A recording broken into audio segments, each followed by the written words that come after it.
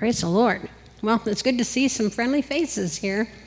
And I was thinking on my way out here and everything, just how much has happened over the years since I've been coming out here, and how many of you have been through so many different things as we've all kind of traveled the church world together. And, you know, God is faithful. Doesn't matter what it is that happens. If we will just trust Him, He will carry us through. And one of the things that I felt like He has been impressing on me quite a bit is that He's prepared us for what we're going through right now. You know, in 2 Chronicles 29, 35 and 36, it says, "The service of the house was set in order. Then Hezekiah and all the people rejoiced that God had prepared the people since the events took place so suddenly." And, you know, we've been talking for years and years and years about the suddenlies of God are going to take place. And we've just kind of laid back and said, well, I've been waiting for suddenlies for a long time. But I really believe that we're in the time period now where many of those suddenlies have already begun to take place.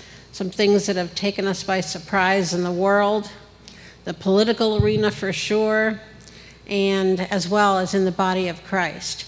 And I just want to say to you, it doesn't matter what it is that you've been through or are going through, God is still the same yesterday, today, and forever, and He's going to help you through to the other side. One of the things that I have noticed, and you know, I'm sure you have too, is that we've been in a time of great emotional turbulence. And it just doesn't matter what topic you want to talk about. There just seems to be a lot of emotional turbulence in the air. And of course, the Word of God says that, you know, for us to renew our minds daily, and that's with the Word of God. But, you know, we don't have to even just be religious about it by saying something like that. We need to recognize that in a very real way for each other and understand that each of us is under some pretty spectacular pressure from the emotional turbulence we're going through on our own as well as out there in the world. And some people, you know, can't even handle the emotional turbulence in their own home, let alone some of what's going on in the earth. So that's why we see that there are some who can't handle it to the point that, you know, if they don't have Jesus, they don't know to, let me pull aside, let me think about this, let me pray about this or whatever. But instead, they just go nutsy cuckoo, I call it, and either shoot people up or bomb places or do other kind of crazy and volatile things. But that word volatile, that's the whole point. If we don't have Jesus in these emotionally turbulent times, that's exactly what's going to happen, is we're going to become volatile, which means possibly even explosive. I've been suffering with a diverticulitis attack, which is the worst I've ever had. I had one a couple years ago when I was here too. And I've been pretty sick the past couple weeks, but I've still been pressing on. But consequences are I also can't handle air conditioning. And so, excuse me if I clear my throat now and then as well. Anyhow, one of the words that the Lord spoke to me one time, well, first of all, y'all know that Bob Jones used to be like my spiritual papa when he was alive. And I went to meetings at his home every week for 5 years. And one of the things that he told us is, I'll tell you everything I know as long as you promise that you'll give it to others and don't just hold it to yourself. Well, one of the things that he taught us is to pay attention when you first wake up to what you hear or see. And that doesn't even necessarily mean in the natural, by the way. He meant like if you are sound asleep and you just wake up and you haven't even opened your eyes, sometimes you'll even have a flash vision of something or a quick racing thought. And he's always told us, don't be quick to open your eyes, don't be quick to go look at something else, because it's in those few small still moments that you hear from God the most clear. So the other day when I first woke up, I heard the word relentless, and I saw it in the air. I just saw the word relentless. And I was like, oh, great, what does that mean, you know? And the Lord spoke to me, and he said, the enemy's pursuit has been relentless, but don't worry, because I'm more relentless than anyone. And, you know, the word relentless, I like to look up the words as well as the word. It means showing or promising no abatement of severity, intensity, strength or pace, unrelenting, relentless pressure, a relentless campaign. And, you know, sometimes when we're going through that type of relentless pressure, because of life, because of even spiritual things, it can be almost overwhelming. And again, we've got to pay attention not only to what we're going through, but the fact that others are going through that as well. And so I was pretty upset even to see young people out there, you know, doing stupid things, upturning cars and throwing temper tantrums about different political things and all that. And the Lord said, watch, because that's the fish gate. And he says, and they are yet to come into the kingdom. That's the harvest that hasn't yet occurred. And he said, so don't make fun of my fish at the fish gate who haven't yet come in. He says, but it's time to go get them. It's time to go to the fish gate and begin to start fishing. And the Word of God does tell us in several places as well that we need to pray for the laborers, because the harvest is there, but the laborers are few. And so we need those who will go in there. That's not everybody's job. That's not, you know, necessarily mine. I'm getting up there. I'm, you know, in my mid-60s now, and I can't handle too much heat or too much cold, or sometimes even standing very long. But we can pray for the harvest. We can pray for the leaders of the harvest and those who have a heart to bring the kingdom in. And I'll tell you what, we have a bunch of youth right now that are really, they have that relentless pursuit within them that we can train to do the harvest.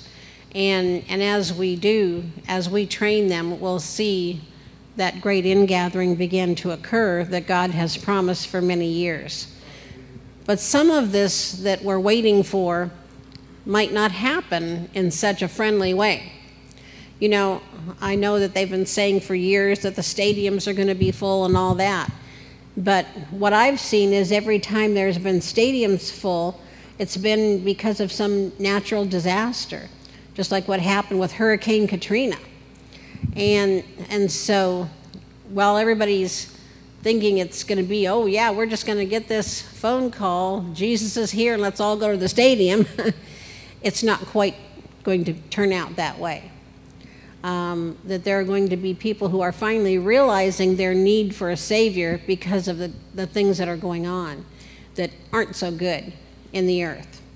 And as I studied even regarding the past moves of God and everything, one of the things is that people finally came to their knowledge that, hey, we need Jesus. We can't keep on going on with our lives the way that it is.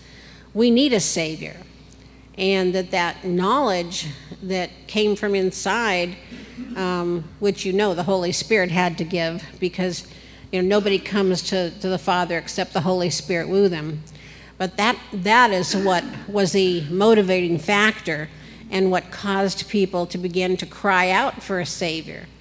And so, again, we even need to pray that, you know, Holy Spirit, we just ask you to begin to call and to woo in this nation, to begin to show them that they need a Savior, and not for any tragedy to happen, but just for that knowledge of, hey, you know something, my life pretty much sucks and I can't keep going on the way that it is.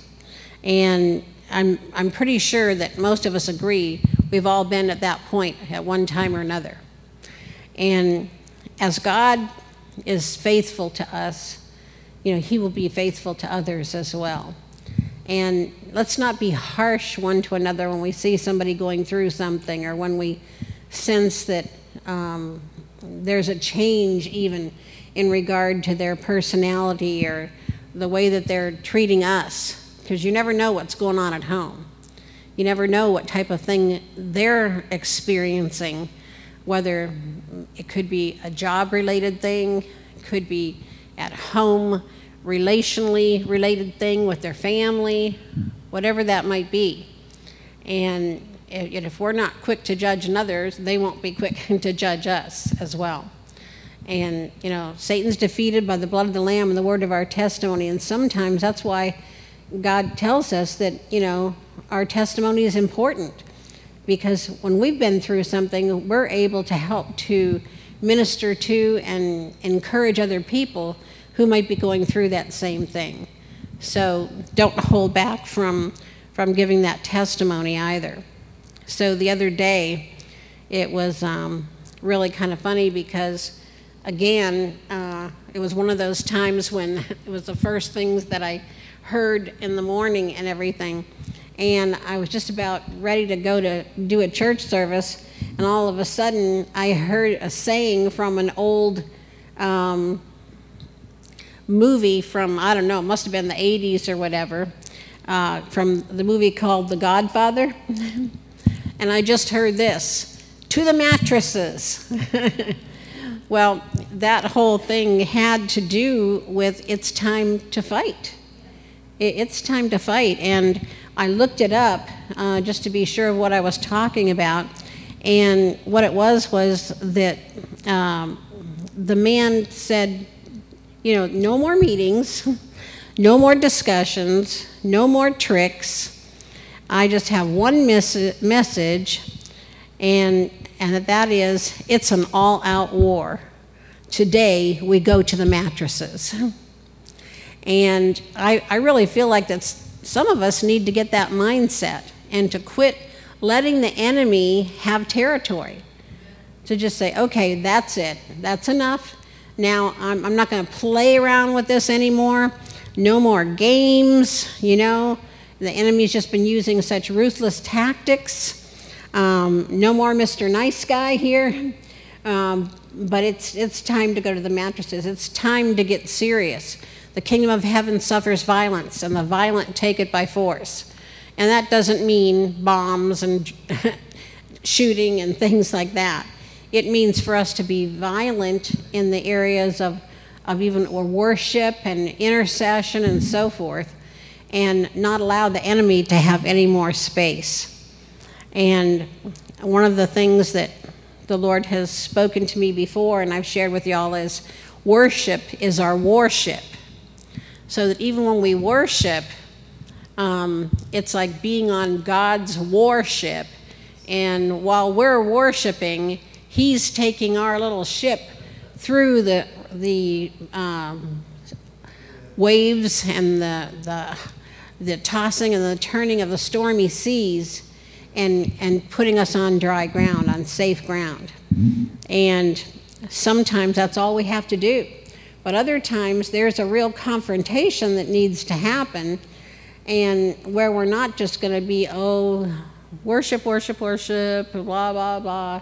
You know, sometimes it's, no, in Jesus' name, and enemy, I tell you, this is it. This is the end. I've had enough of your stuff, you know, and when I say that I've had it, I mean I've had it, and that's one day too much. and you can't have your way like this anymore. God says that you're defeated, and I just proclaim you're a defeated foe, and, you know, just keep after and using the word of God like that. And, you know, because we don't wrestle against flesh and blood, as it says in Ephesians 6, but against a prince and principality of the air. And one of the best tools that we can use is the Word of God as we battle, as we do life, for that matter. And it's His Word that doesn't go forth and return void. And so, you know, if you're in a battle, the best thing to use is the Word of God, because, again, His Word does not go forth and return void. You know, there's a lot of things that sometimes we Christians are just too nice about and let pass by. And that's even Ronald Reagan talked about it in the form of that, you know, we were the, how do you put it, unlistened to or unheard from enemy, but we need to be the one that is known. And I feel like that in the midst of all this emotional turbulence that we've been through, we've forgotten somehow how to battle. And I love that song, This is How I Fight My Battles. Have you heard that one?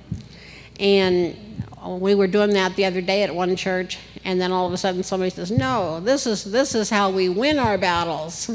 So we started singing, this is how we win our battles, you know. And not just fight, but we fight to win. It's how we win them.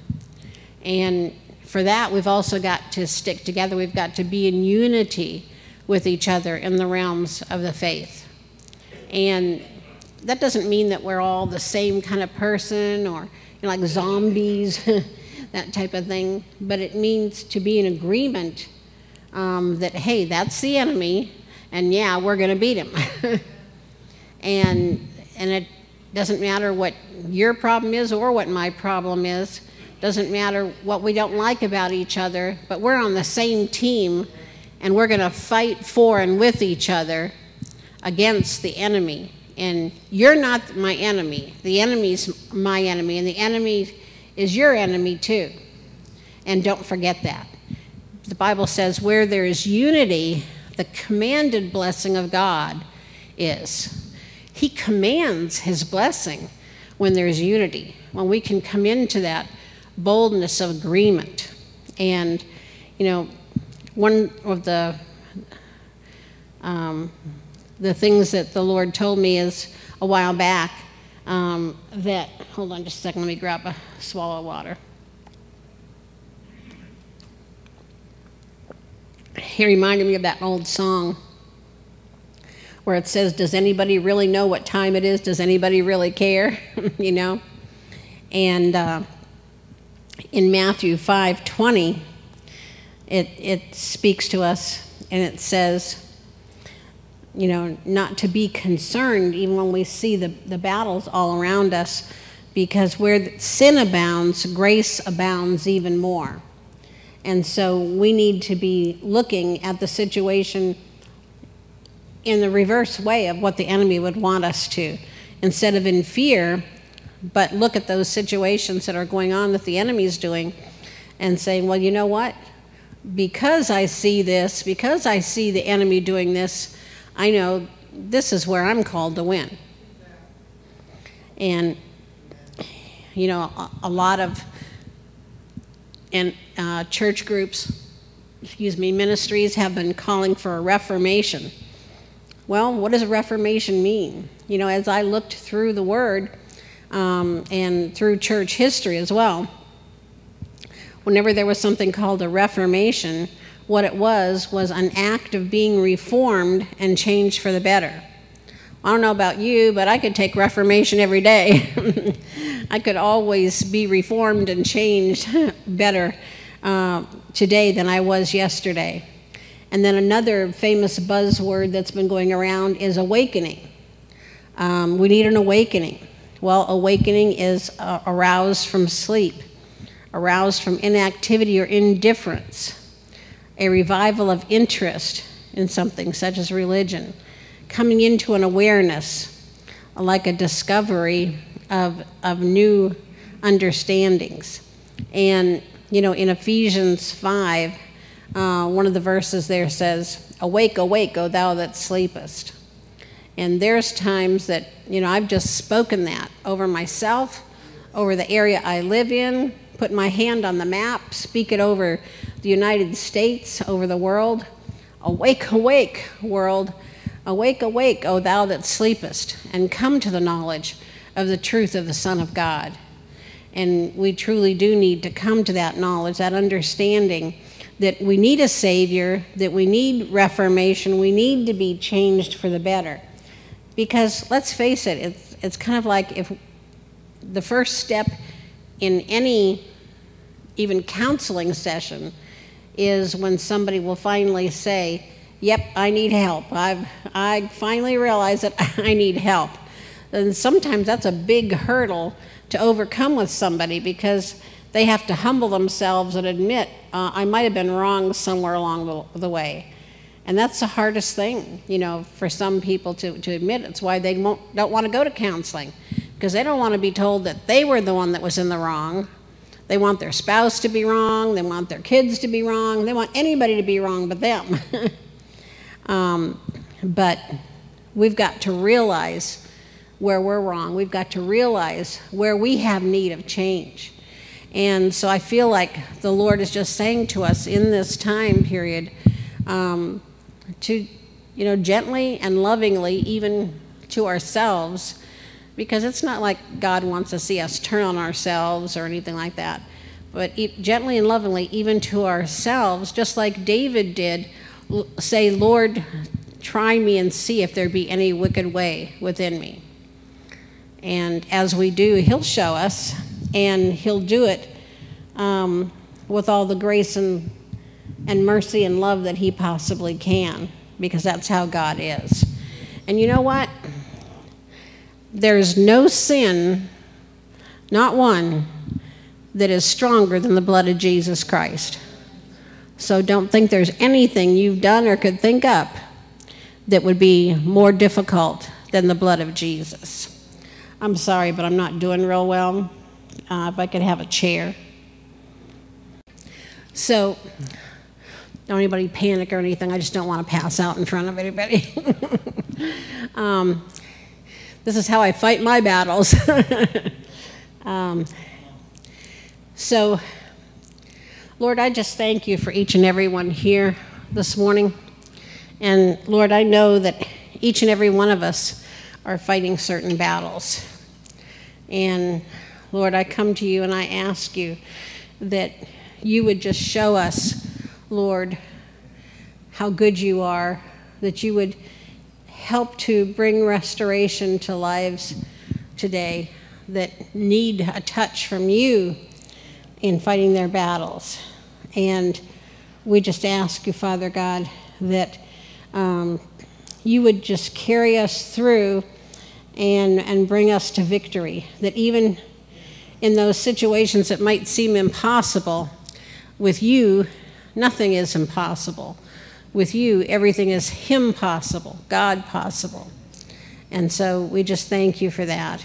And Lord, if anyone needs personal encouragement, we just avail ourselves for that today and ask you that you would just speak especially to anyone that would need that today. In Jesus' name.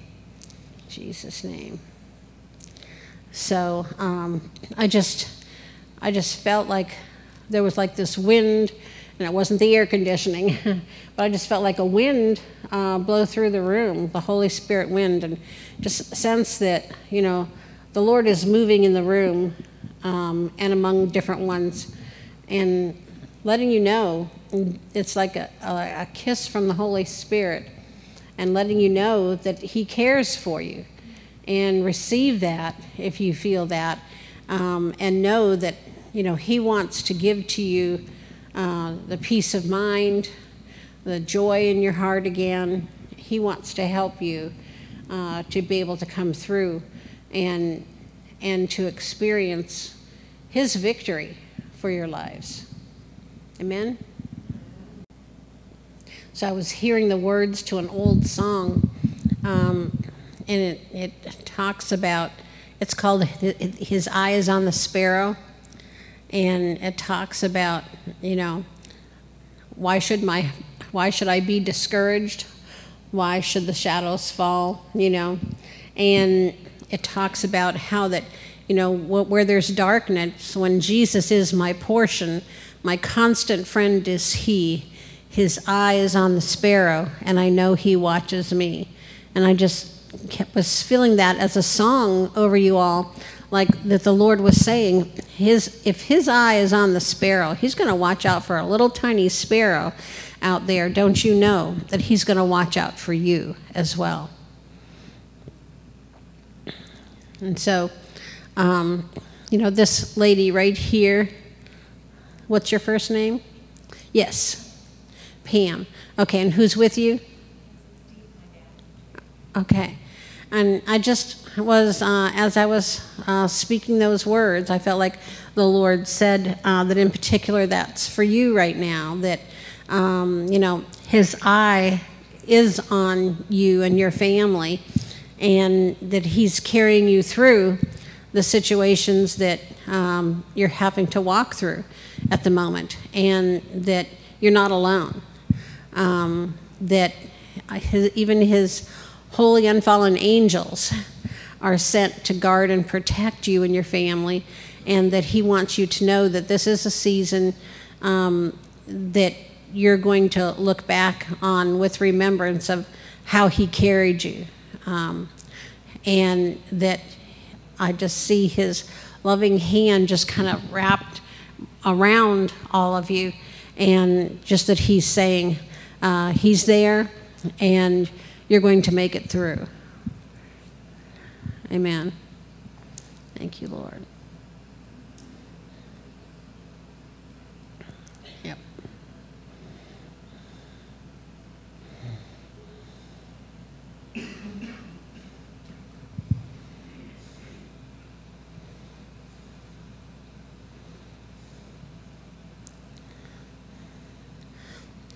So there's a gentleman back in the back over here, and you just turned around to see who I'm talking about. Yeah. What's your first name? David. David. And your wife is? Pardon me? David and Ramona. And Lord, I just thank you for David and Ramona, and I just ask you, Father, that you would just pour your spirit out in their direction. Thank you, Lord. I heard changes, changes, changes, and the changes aren't over yet. And that I just kept seeing seasons of change, and one would think, okay, well, that's it for a while, but no, it's like, here comes another one.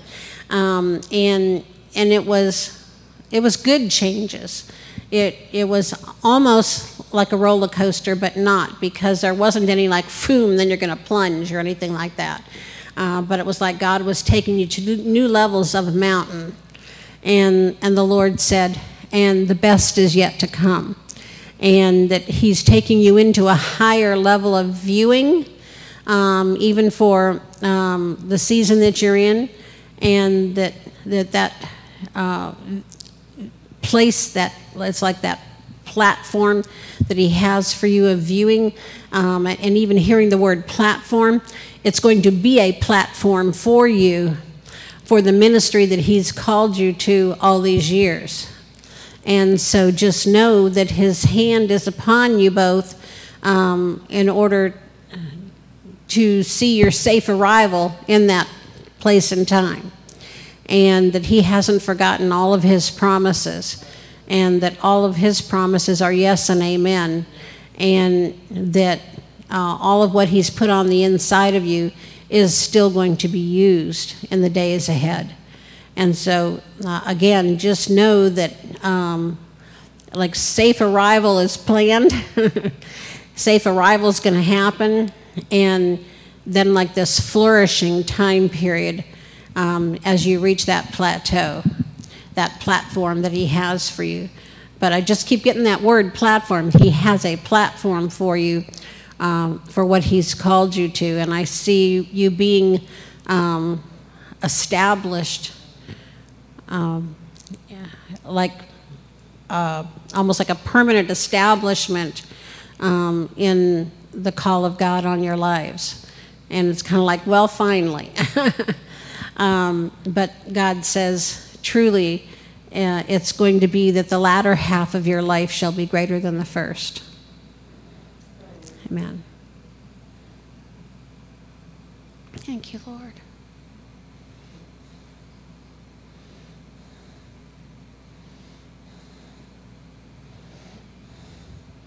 So there's this gentleman right here with your arm around the lady. Yeah, and what are your names? Billy and Margaret and Parker. Okay. Barbara. Billy and Barbara? Okay, sorry.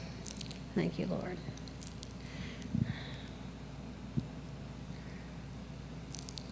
You know, I was just, the Lord said, you're right where you belong. That it's like you have been from place to place and haven't felt in place at all. And the Lord said, you can't go by feelings this time. That you're where you belong. And it's just like a piece, you're the piece of puzzle that's needed for where God's put you. And that the enemy has often lied to you and just, once you're in place, just snatched you right back out. And God said, it's time to be a part of all that God has for you and not to let the enemy try to pull you back out again. That God says you are accepted in the beloved and that you are beloved as well. And then he even took that word apart and he said, so be loved. Let yourself be loved on and receive that. That you've been hurt, even in some church situations before. But God says that doesn't mean every place is like that. And I saw his arms around your shoulders, and he said, just be calm, be still and know that I am God. And he was just there as calm, cool, and collected as could be. And he says, I've got your backs.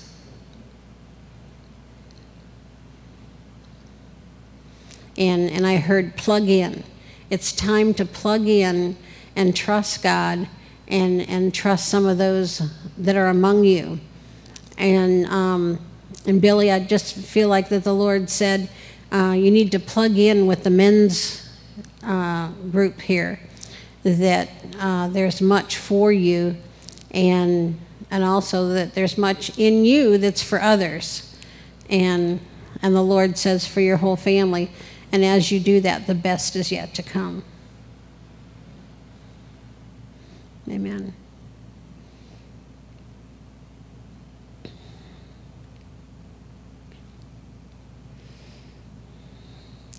You know, the word says, delight yourself in the Lord, and he'll give you the desires of your heart.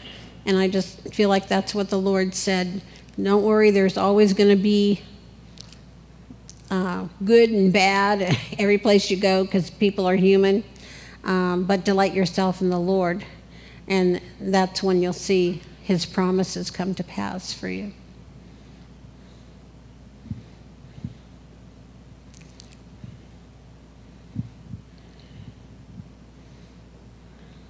Thank you, Lord. Thank you, Lord. So just kind of pray in the Spirit under your breath for a couple minutes while we keep checking in here with the Lord and see what the Spirit has for anybody else. Amen. Thank you, Lord.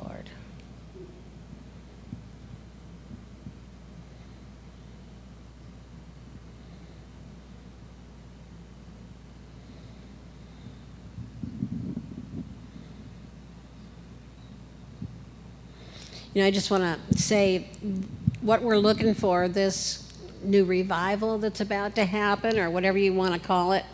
It's not going to be as clean as everybody thinks it's going to be. Not going to be as, you know, scheduled as anybody thinks it's going to be. I remember when I was a young kid and revival hit our church, and I was so excited. I couldn't wait to get some of my friends to come, and We couldn't wait to get this one set of relatives to come to church with us. And don't you know, that was the Sunday that Sister Wackadoodle had to wackadoodle herself down the aisle in the worst wackadoodle way that you could possibly imagine. And I'm like, oh God, why did she have to do that today? But you know, I mean, she'd been really pretty good for a couple weeks, so I thought we were safe to bring our friends in. But oh no, there she goes, whirling and twirling and crowing like a chicken and everything else. And so I'm telling you, just expect there's going to be a few weirdos now and then that act out. But you know what? We just all need to learn how to accept each other too, and in some of the weird ways that different people are, and to understand. Well, you know what? There's a place for them in the kingdom too, as well. And but it just cracks me up when I hear people talk about. They're like, so how do you think that this revival is going to look? And they've just got this perfect answer, you know.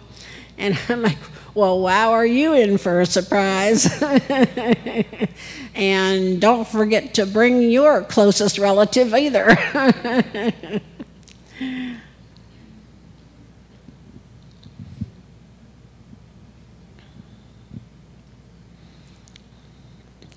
So the lady in the back, straight back there, the back chair with the, yep, that's the backest chair I can see. What's your first name? Cindy. Okay. So Lord, I thank you for Cindy, and I speak blessing over her.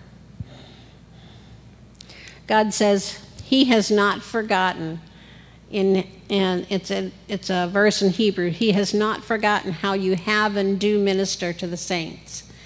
And I just see you as being someone that you enjoy doing for others. And God said he hasn't forgotten that, and he didn't miss seeing that either.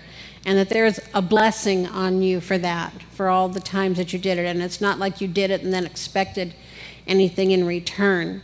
And that his hand is on you. And God says you're kind of like a secret weapon at times. And that the different things that you have done in secret, you know, the Lord says he rewards you for it openly. And that even now he sees the desires of your heart. And, you know, a lot of people, the desire of their heart is mainly for themselves, but when God looked at yours, it was mainly of, oh, I would do this for this person. I would do this for that person. And the Lord loves that about you. And he said, and so watch and see, because he gives seed to the sower, and the best is yet to come. Amen. Thank you, Lord.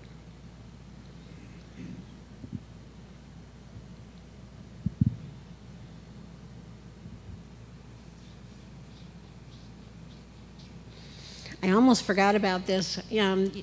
Some of you are going to laugh at me for this, but I can't help it. It's how I saw this. When I was a kid, there was this television program on, and it was about this little train junction out in the country. And there was this family with, I think it was 3 females, and they called it Petticoat Junction. Y'all remember that? Well, for some reason, when I went to pull down the roads, that's exactly what I heard and saw was that song from Petticoat Junction. And I was like, what on earth is that about? And I feel like the Lord said that this is going to be known almost like a Petticoat Junction stop because of the women that God is raising up here. That there are women here that are dear to God's heart, and who care about helping others, and that there's going to be a blessing on this place because of the women, that the women God is raising up here are true spiritual mothers, and that you women have carried a real load in the realms of the Spirit for a long time, and God wants you to know that not only has he seen and heard your cries, but he's responding to it. Thank you, Lord.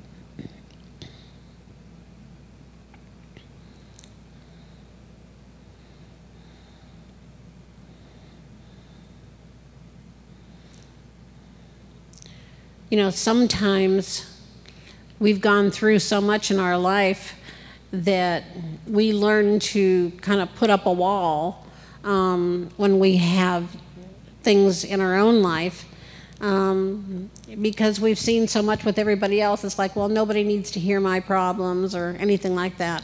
But God said it's time for the body of Christ to be vulnerable one with another, because as we are, others will feel comfortable being vulnerable with us as well.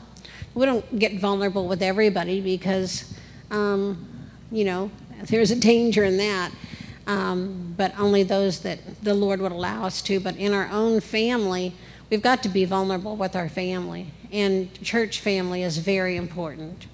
And I just want to encourage you all that even though you've been through a lot together. And that it's, I don't know, I'm just hearing it's safe here. It's safe here now. It's safe here. Kind of like that saying from like when we would all play tag and everything when we were kids, ollie ollie oxen free, ollie ollie oxen free. And that the Lord is saying, it's time to be free. It's time to quit hiding out. It's time to quit trying to find a spot to hide where nobody else knows you or knows what's going on in your life. But the Lord is saying, ollie ollie oxen free.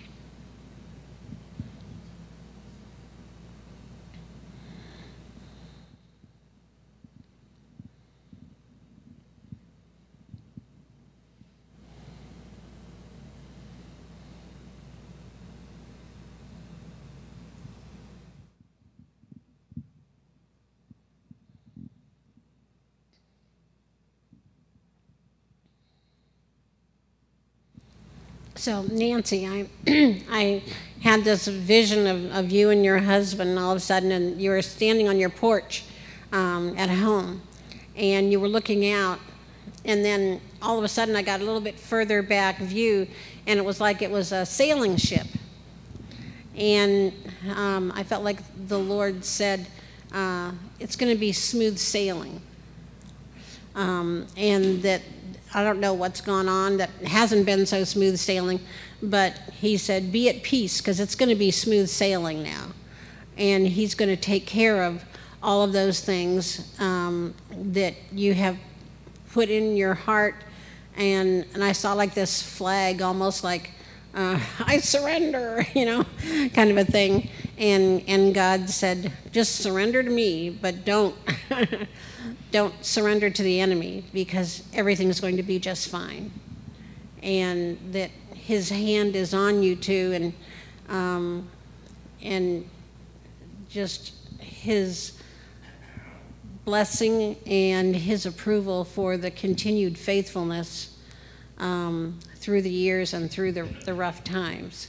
But he said, for you all personally, it's going to be smooth sailing.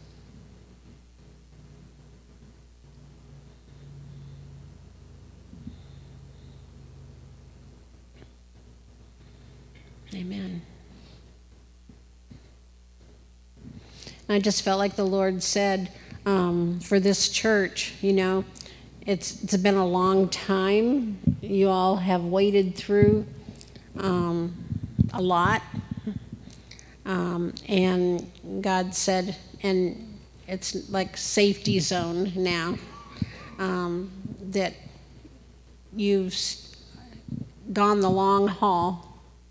And, you know, I really believe, like when the Lord was saying about that ollie ollie oxen free, that there's really something important in that for you all as a church in this season.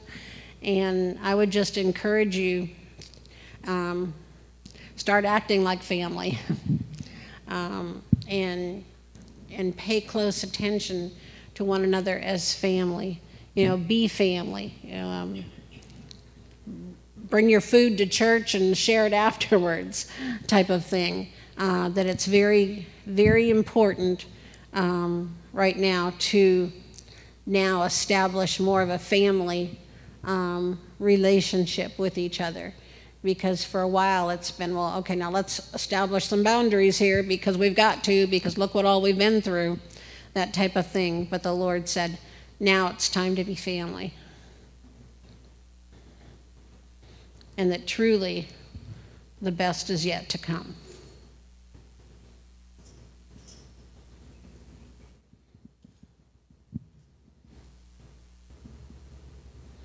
Amen. Well, Pastor, I think that's about it.